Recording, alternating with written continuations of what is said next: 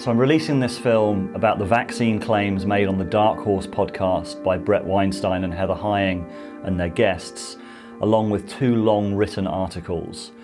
One in the online magazine Aereo, and another really long one going through the evidence as best as I can on our Rebel Wisdom Medium page. I'll put the links in the show notes below. I'm also releasing a film at the same time with Iona Italia, the editor of Aereo, about the process we've gone through around this topic, which has genuinely been the hardest thing I've dealt with during my time making films for Rebel Wisdom, given the friendship I have with Bret and Heather and the fact that we've done events with them in the past. As many of you watching will be aware, over the last couple of months, Bret Weinstein and his guests have been making a lot of claims about ivermectin and vaccines on the Dark Horse podcast, and he's been heavily criticised by people including Bret's friend Sam Harris and his former guest Yuri Dagin, who we also put out an interview with. And all these issues have been caught up in the ongoing battle around censorship and free speech after YouTube took down some of the films from the Dark Horse podcast. Bret was then featured on Joe Rogan, Lex Fridman, Megyn Kelly, Tucker Carlson. So this is really high profile stuff about really important topics. So mine and Rebel Wisdom's central concern all the way through has been the problem of sense making.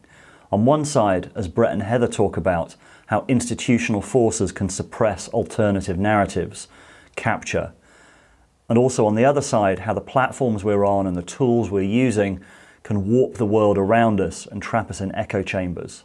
Because the central problem is that we're lost in an uncanny valley between a mainstream that won't platform alternative voices for fear of giving them false equivalents, and an alternative media that isn't even trying to scrutinize the claims of their guests or to cover all perspectives.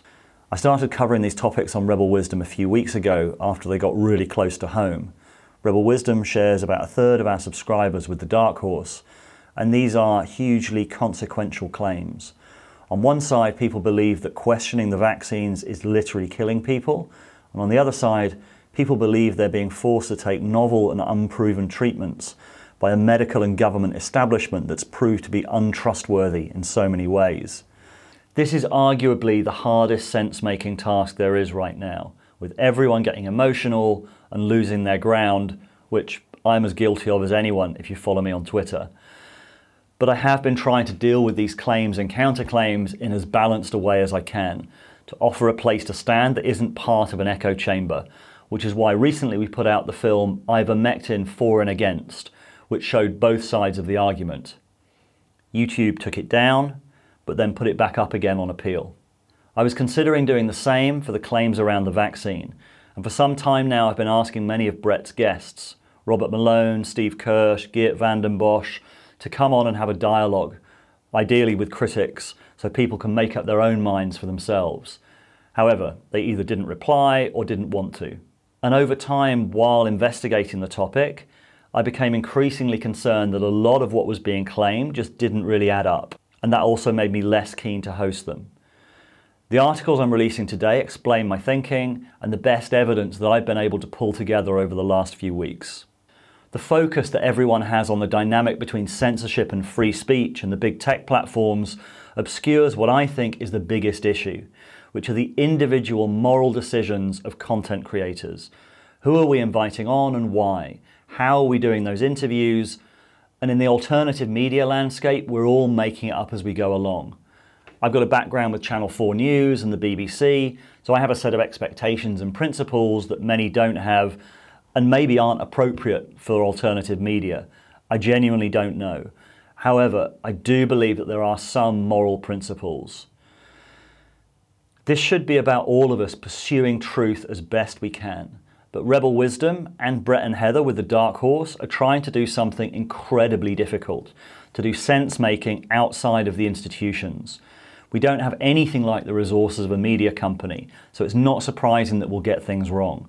The documents I've pulled together are literally just me and a researcher working 2 days a week, and Bret and Heather are in a similar situation. In this film, I'm going to go through just a few of the claims made on the Dark Horse podcast, and some of the evidence I've been able to pull together. I'm also going to play some clips from different interviews, including the one with Iona about why we decided to put out this article and what a difficult process it was.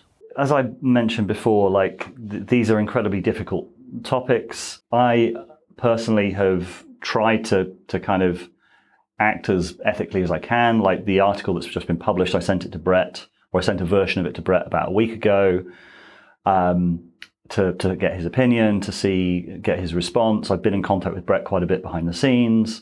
This is something I haven't done lightly. And I know that when we talked, also you had an element of feeling conflicted as well. Is that fair? How would you summarize kind of why did you decide to publish it, and what are the factors that you're kind of bearing in mind? I don't know Bret well, but he and Heather have been largely supportive towards Ario. So Heather is actually a patron, and she's also written several pieces for Ario, and I absolutely love her writing. And the most difficult part has been this sense of balancing my obligations to them as friends, and the wider obligations to truth-seeking and to making sense of the landscape and then expressing what I believe to be true. There really aren't any rules to this. This is something I think completely new. When there are institutions, there were sort of institutional rules, and I still have some of those, like right of reply is quite a big one in journalism. If you're going to say something about someone, you should put the points to them before publication. That's something that's largely lost, I think, in the independent landscape, where the idea is you put something out and then people can do a counterpoint if they want, their own video, and then it sort of becomes a back and forth maybe. So this is not going to feature any interviews with the Dark Horse guests, but I will play a couple of clips, and I've tried to deal as completely as possible with their claims and the claims made by Bret and Heather in the Medium article. I'm also trying to make that a new form of journalism. I'll correct it if needed and update it with more information if it comes in. Of course, we're all biased. I have my biases, and I've tried to put those aside while making these films. However, we're also ethical and moral beings. I began Rebel Wisdom with a series of films on Jordan Peterson, and I take to heart that we have to speak the truth as best we can, no matter what the results. These claims around vaccines are incredibly heated and polarizing, breaking friendships, straining family ties. On one side, people believe that others' decision not to get vaccinated is putting people at risk, and on the other, people believe they're being compelled to take new and unproven treatments against their will. I personally have friends whose parents have had serious adverse reactions soon after having the vaccines. I don't know whether they were related, but I also know many people whose relatives died of COVID, and several guys my own age who suffered debilitating long COVID. People have to decide for themselves whether or not to get vaccinated. I simply want people to be making decisions based on the best possible evidence and accurate assessments of the risks and rewards, something that is hard to come by due to the nature of the echo chambers we've created for ourselves. My views are, when it comes to vaccine safety, people are understandably concerned about novel vaccines created quickly during a pandemic. Some are trying to understand the evidence on either side, and there are also a hardcore of people who are reactive contrarians or long-term anti-vaccine activists looking for proof that the vaccines are dangerous and they're being lied to by the authorities. And real thinking and following the evidence can take you to the consensus position just as easily as it can take you to a contrarian position, as Eric Weinstein said in our recent film. I think I very often call it reflexive contrarianism, where the idea is that a bad contrarian attempts to put a minus sign in front of whatever it was that was said by the mainstream and hopes that that's right because the mainstream is always wrong.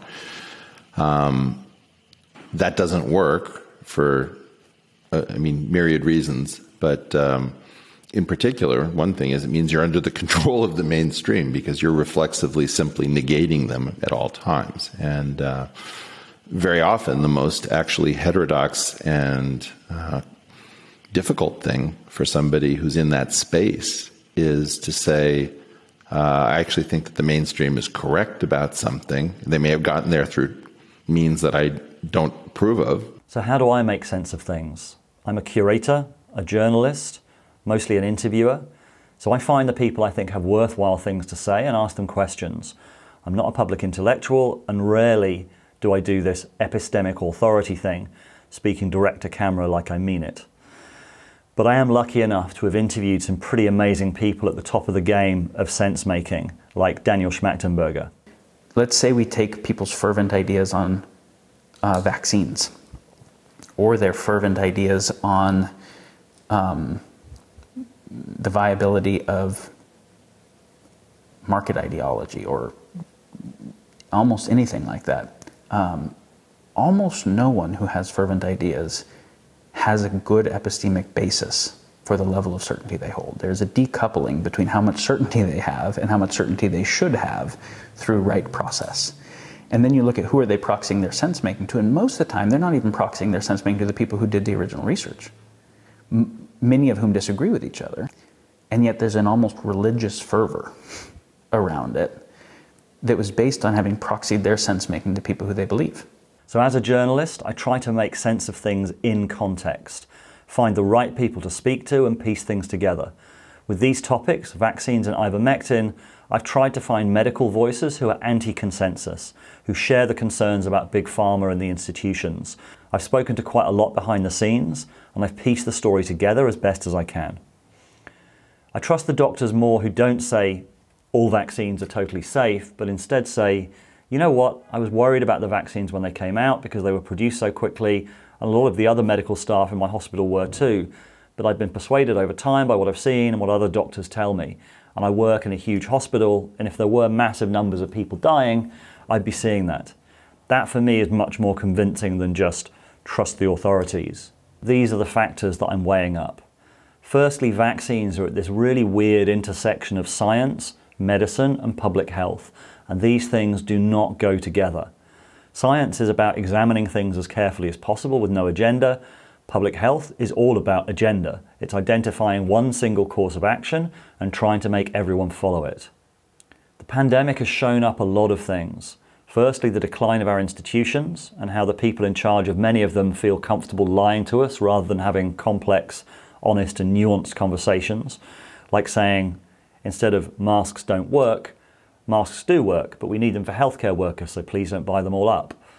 The lab leak hypothesis was probably the biggest one, which, even though we still don't know for sure where the virus came from, we do know how the narrative was constructed to demonize as a conspiracy theorist anyone who thought it could possibly have come from the main bat coronavirus research center in the world, where they were experimenting with viruses in Wuhan. As we told in our lab leak film, that was a deliberate strategy by a small group of influential scientists working with the authorities to frame the narrative. Probably because even if it wasn't a leak, they didn't want people to realize just how dangerous a lot of their work had been.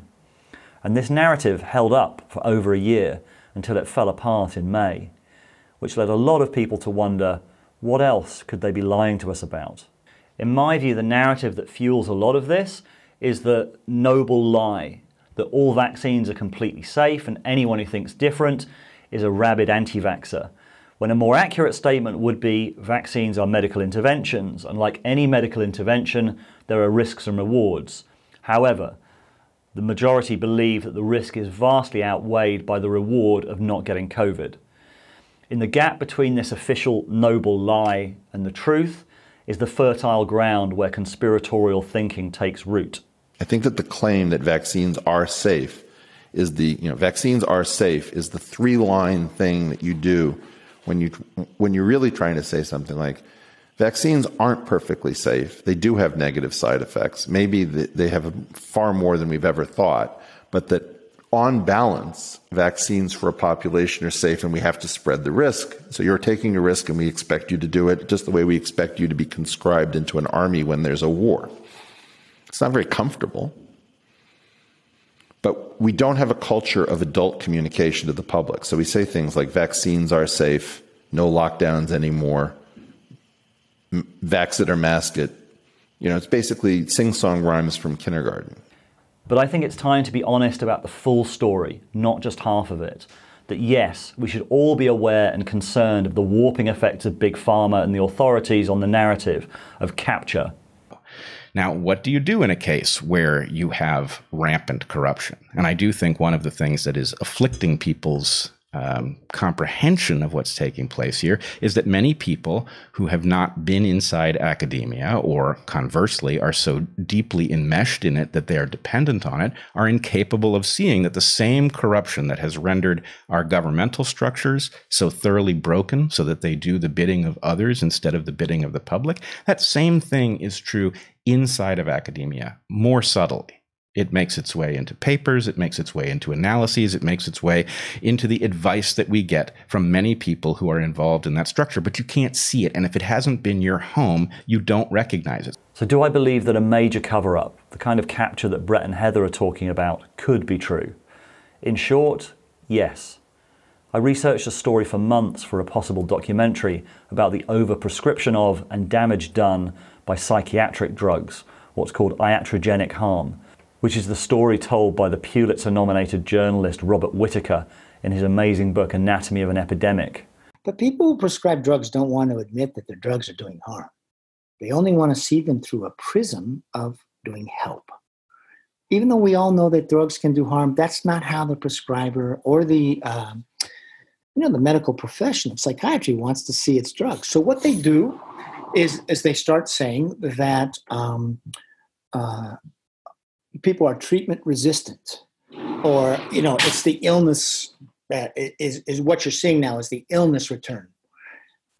And once that happens, what happens? You go on a second drug, you go on a third drug, you go on a fourth drug.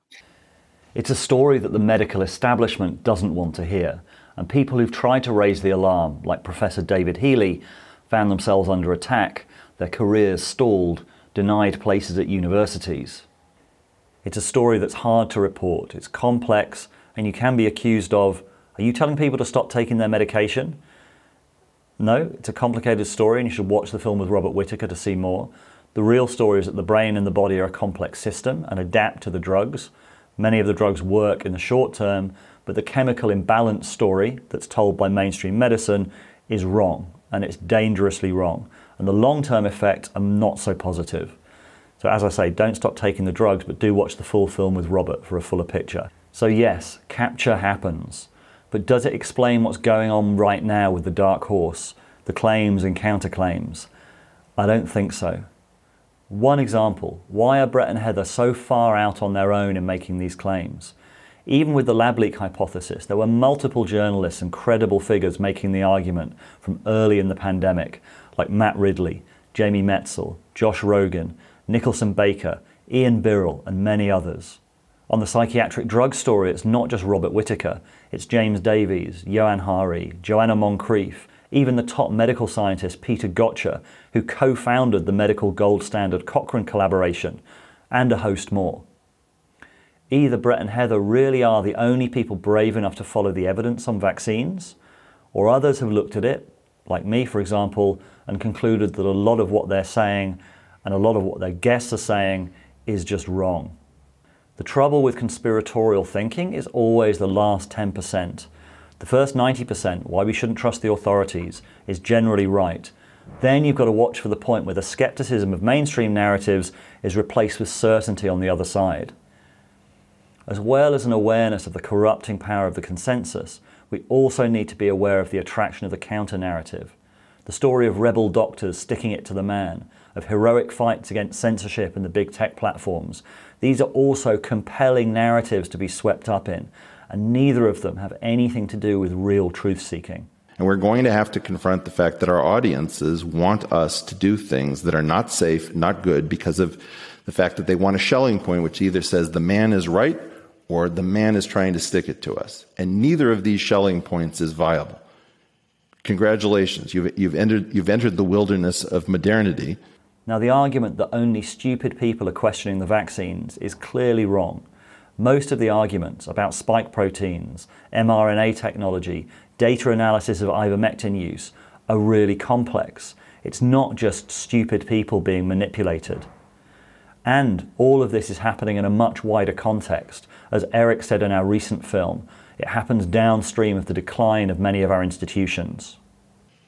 I think there is no concept of leadership at all. I don't think in the era in which we live, we have seen someone behave as a leader. And Eric's right, but it's not the full story. The world is too complex for us to make sense of independently. We used to be able to rely on the institutions, and now many of us feel that we can't. But like G.K. Chesterton said about religion, when a man stops believing in God, he'll believe in anything. And when we stop believing in the institutions, we don't stop believing.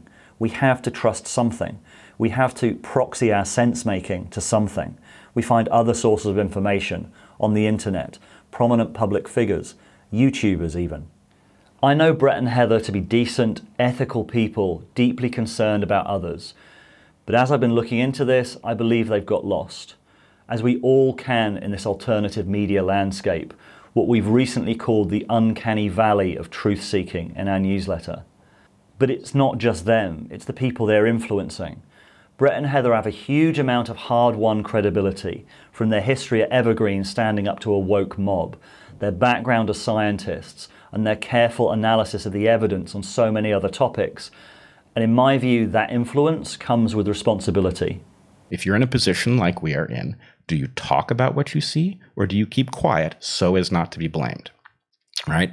Now, my feeling is we are morally required, to the extent that we believe we can see something that is failing about the public health analysis, we are morally required to engage in talking about this. You are not required to listen. You are certainly not required to extrapolate from anything that we say on this podcast and adjust your behavior. You can just listen into a discussion. Imagine it's a seminar taking place in which we are talking about whether or not the public health analysis makes any sense. Now, if you find yourself persuaded by something that we say, it may indeed affect your behavior, but that's because you have been persuaded. We don't have the power to dictate any policy. Nobody has to follow what we're saying. Nobody has to listen in. So people are choosing to listen in. They are rightly frightened by the fact that the advice they are getting from public health officials doesn't add up, not even superficially. And so I would just simply ask, it is not the case that we are putting people's lives at risk. It is the case that lives are at stake in the COVID pandemic, and that it is true that lives will be lost if we do the wrong things and not the right things. The question is, what are the right things, and how would you know? Things took a darker turn this week when a British man, Leslie Lawrenson, died of COVID after he videoed himself saying he was glad he got the virus because he didn't trust the vaccines. People get flu, people get colds, people endure it and then get on with their lives. That's the way it's always been. COVID-19, in my view, and from what I've experienced so far, is nothing different. But the dangers of potential dangers from taking the experimental jab, for me, are not worth that risk. And it then turned out that he had been sharing content from the dark horse. To be clear, Lawrenson said that COVID wasn't that dangerous, and as Bret says, he and Heather have been very clear since the beginning that it is a very dangerous illness. They believe they have a moral imperative to speak out because they believe the vaccines also have dangers that are not being reported, and they take this responsibility very seriously, as Bret told Megyn Kelly. It is a sobering fact that when one speaks about this issue, it will very likely persuade people to change their decision about things like vaccines. That's not a responsibility I want, but it's one that I feel I have to take on because the analysis that matters is the net analysis. What is the best policy from the point of view of reducing the number of people lost to this disease and lost to adverse reactions to vaccines? The central problem for me is that in all their time covering COVID, and especially since making their claims about vaccines, Bret and Heather haven't hosted anyone who disagrees, and they've chosen to interview fringe people from vaccine-skeptical circles without challenging them, and in doing so have lent them their credibility and their audience. Bret's argument is that the dark horse provides a counterpoint to the mainstream. But the issue is, this isn't how the internet works, and it's not how people work. If you create a podcast around contrarian ideas, you build an audience of contrarians, and that becomes a new consensus, as most people look for evidence that confirms what we already believe, and the entire model of the big tech platforms is to serve that up to us. On topics of this importance, I believe we have to challenge our thinking. I read the comments. I know that Rebel Wisdom, like any YouTube channel in this heterodox space, has a mix of viewers between the genuine first principles thinkers, the reactionary contrarians, and people hero worshipping their favorite YouTubers. And this film may be the breaking point between them, but it's probably about time. Yeah, I mean, the other thing I wanted to say, just because I think that people don't quite get it, it's still a part about the warping factor of these platforms, like we've obviously built a platform around certain films, coverage of certain figures, interviews with certain figures, and with that comes you build, and this is part of my critique of Bret and Heather, is that you build a new ecosystem. You may start off by being the heterodox or the counterpoint, but you build an ecosystem around that. That's the new consensus. And so you see a lot in the comments like, oh, rebel wisdom, you might as well call it conventional wisdom. It's like, the point is that we're willing to challenge our own audience. And people on the right are just as liable to get triggered as people on the left. This is the thing I find quite amusing, is sort of like snowflakes everywhere. It's like, yeah, I mean, like you. And that always kind of amuses me when you see people kind of losing their shit in the comments, and you're just like, yeah, well, you're just hijacked. You're hijacked by things that you're not even aware of, and then projecting it all onto everyone else. Oh, they're the snowflakes over there. It's like, no, we need to become much more self-aware of our own biases, of our own kind of how we get captured, how we get taken over, because that is the only way. That's what Rebel Wisdom is about, is how do you become aware of those? How do you start overcoming them? How do you get to better sense making? And which means exposing yourself to things you disagree with, because if you can't do that, then there's plenty of other YouTube channels that will just tell you stuff that you agree with. Go and watch those. Sam Harris's podcast with Eric Topol provoked quite a negative reaction. I think it didn't hit the mark because, firstly, it wasn't detailed enough to address the science, and his guest also used quite emotive language, like suggesting Bret's guests were predators. To posit that people who get a headache is having mRNA going into the brain, that is totally irresponsible. It's reckless, it's sick, and it casts unnecessary doubts to these people, the innocent. It's in a way, Sam, I have to say it's predatory. Okay, so I'm going to take a small dip into the evidence and claims on the Dark Horse podcast, and also in Bret and Heather's recent Substack article, which is their response to the Quillette piece and the Sam Harris podcast, and explain why I find some of their claims so worrying. Again, there's way more in the Medium document, which I'll correct and update as needed. And also, I will say, if there are better Steelman versions of some of the claims being made and more credible concerns, I would like to hear them. I think I've shown with the ivermectin film that I'm willing to risk the consequences from YouTube by publishing content that I believe is essential and truthful. But many of the arguments made by Bret and his guests just don't add up for me. Just a couple of examples. Firstly, there have been widespread fertility concerns about the vaccines, partially fueled by Bret's podcast with Steve Kirsch and Robert Malone. Oh, you don't think it's possible, right? So when a doctor sees a miscarriage and says, I've never seen a baby like this in my entire career, where it's so bloody and the brain is split in half and so forth. They argued that the spike protein from the vaccines concentrates in the ovaries.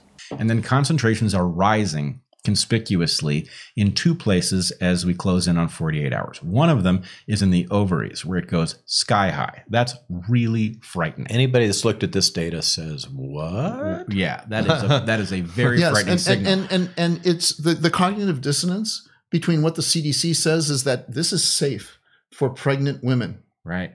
This is perfectly safe, and it's on the CDC website. It's unbelievable. At some level, it's not safe for women at all. I mean, this is right. So before we interpret the data, let's make sure your listeners understand it. Okay, so the ovaries show a high concentration. For whatever reason, it's ending up in the ovaries. This is the graph they showed on screen for about 10 minutes, showing a massive spike in the ovaries, and it's just not true. Firstly, it was missing off the injection site, which was far higher, and many of the other organs have much higher concentrations of the vaccine than the ovaries. The claim that got Joe Rogan into trouble the other day, that the vaccines could themselves create dangerous variants, is a version of a claim that was made on the Dark Horse by Geert Vanden Bossche. He argued that we should stop vaccinating in a pandemic because high case numbers and lots of vaccinated people creates evolutionary pressure to create variants that would then escape the vaccines. The very sort of environment that we're creating by having so many people vaccinated with a vaccine that doesn't kill off the virus, it actually can lead to more potent viruses. Try finding that story anywhere. So there's two versions of this argument, a more mainstream one and the more extreme one made by Geert Vanden Bossche. And Joe's wrong that this isn't being reported. Just before the UK opened up from lockdown, there was a letter from over 100 scientists that got quite a lot of publicity, warning that high case numbers in a highly vaccinated country was a recipe for disaster. But the counter-argument to Vanden Bossche saying we should stop vaccinating, and the consensus view, is that actually it's the high case numbers that are the problem, because they provide more opportunity for mutations, and so the solution is to vaccinate more.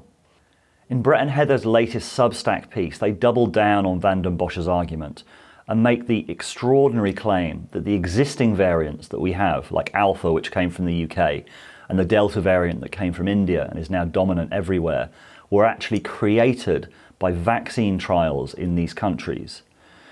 Now, this is an amazing claim in many ways. Firstly, if it was true that these variants that are now ravaging the world were created by vaccine trials, then this should be front page news everywhere. But they provide zero evidence for that claim. And on the face of it, it's incredibly unlikely, because even if Vanden Bosche's argument is true, it's a numbers game. The more cases, the more vaccinated people, the more chance of mutations creating a more dangerous variant. To argue that that was more likely to have happened through small vaccine trials is peculiar. It's infinitely more likely that the Delta variant, for example, happened simply because of the huge case numbers in India. Because if it was this easy to create variants, that even these tiny vaccine trials created them, then right now we'd be seeing variants exploding everywhere. And the UK, which has one of the most highly vaccinated populations with high case numbers, would be ground zero. And the UK would pick it up because the UK has the biggest and best sequencing program in the world. The other claim that I wanted to touch on is that ivermectin is 100% effective in stopping you getting COVID, as that obviously has serious consequences if you decide to take it instead of getting vaccinated. Shocking as this will be to some people, the data suggests that prophylactic ivermectin is something like 100% effective at preventing people from contracting COVID when taken properly. Like I say, that I haven't made up my mind on, like ivermectin you mentioned before. I think there's some signal there. There's an argument over how strong that signal is. I think the argument that it works as a prophylactic is a much more consequential one than saying it works as a treatment. Like you can argue over the quality of the data, but if I got COVID tomorrow, would I want to have some ivermectin? Maybe, quite possibly. Like there's some evidence that it works, but telling people it's kind of nearly 100% effective in stopping you getting COVID based on that particular 100% claim is based on one study, and that study is very, very shady. Like there's been a lot of, it's now been kind of uncovered that there's a lot of things about that study that are very, don't really add up. Like the data looks manipulated or impossible values in the data. And that's really troubling for me. Like I think we don't have a code of ethics in the alternative media space to cover this sort of stuff.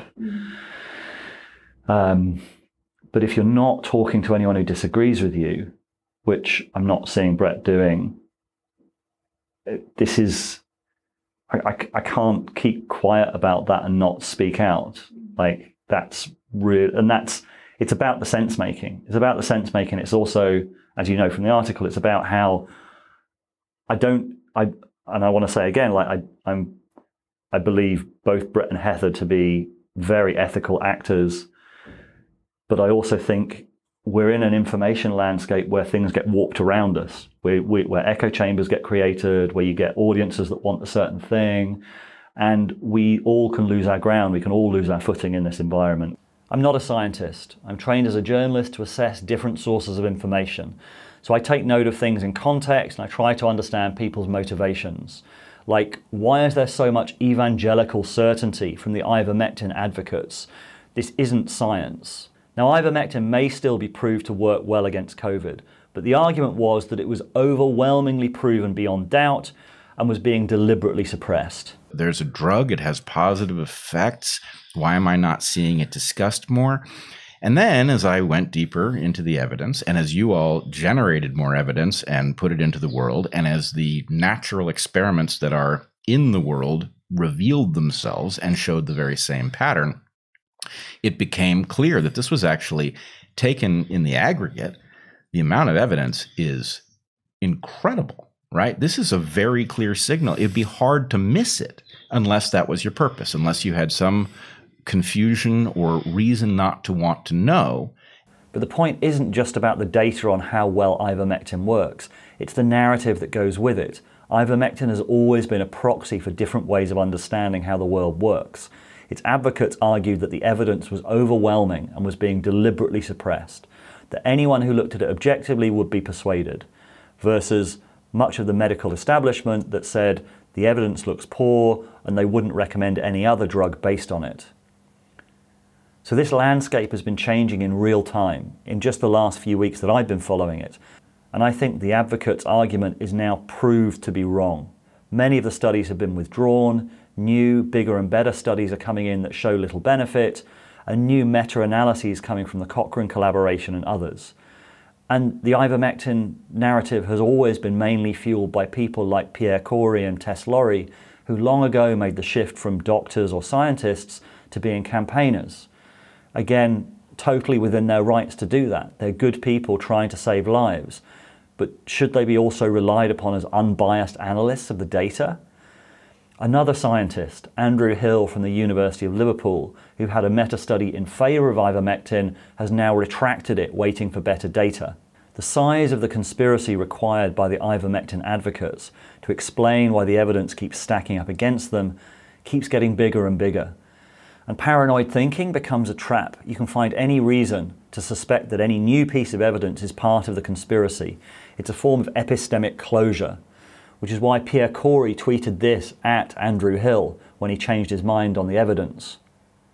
Andy, stop. Seriously, you're causing untold deaths, man. For another WHO paycheck in the future? What the fuck? Me and Tess have both blown up our careers because history demanded it. Your fake cautiousness is the saddest shit I've ever seen. Fuck you. And that is putting it mildly. So I think Pierre Corey later deleted that tweet.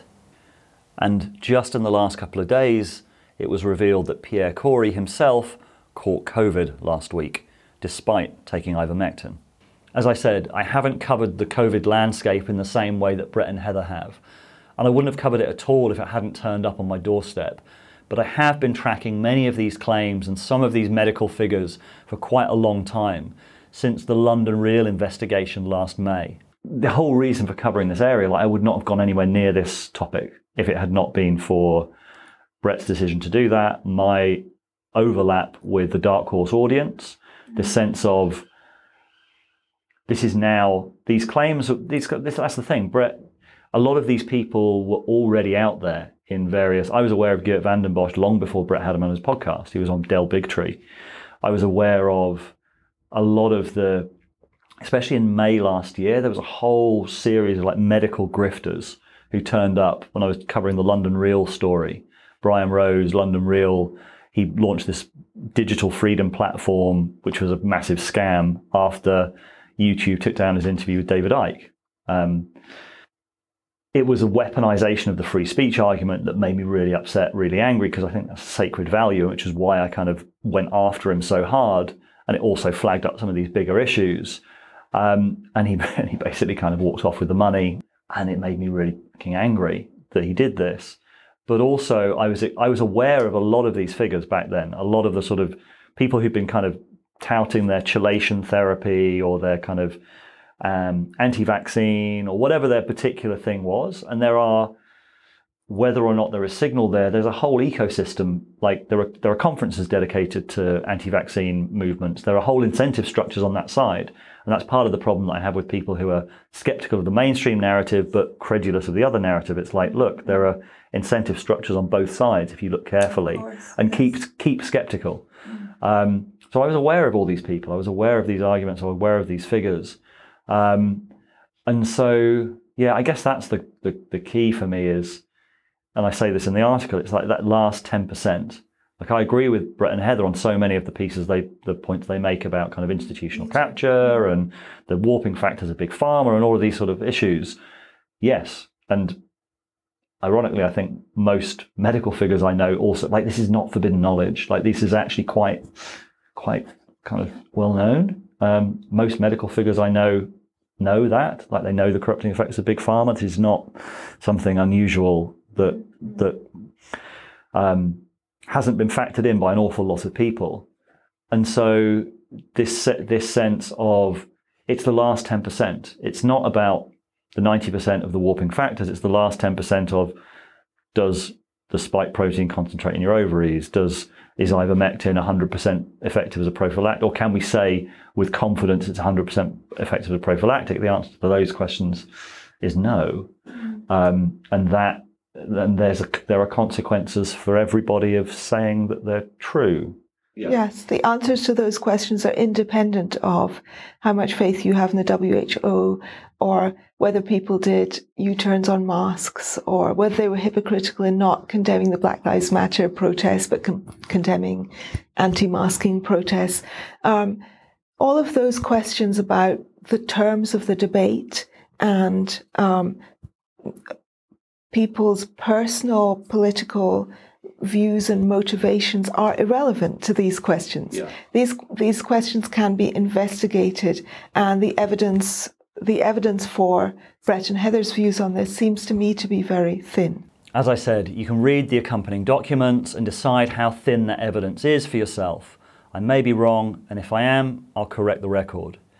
As you'll see from the Aereo article, we can all get lost in the uncanny valley of truth-seeking. We're all affected by the audience we attract and the way that we're funded. Rebel Wisdom is a business too, of course. We're funded by our members and by our sense-making courses, which gives me the freedom to pursue truth as best as I can. The biggest issue that the pandemic has laid bare is that our whole operating system of centralization is not fit for purpose. A centralized system struggles to deal with a complex problem like a pandemic. Dave Snowden's Cynefin framework explains this.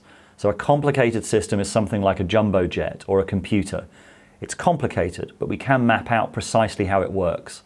A complex system is completely different.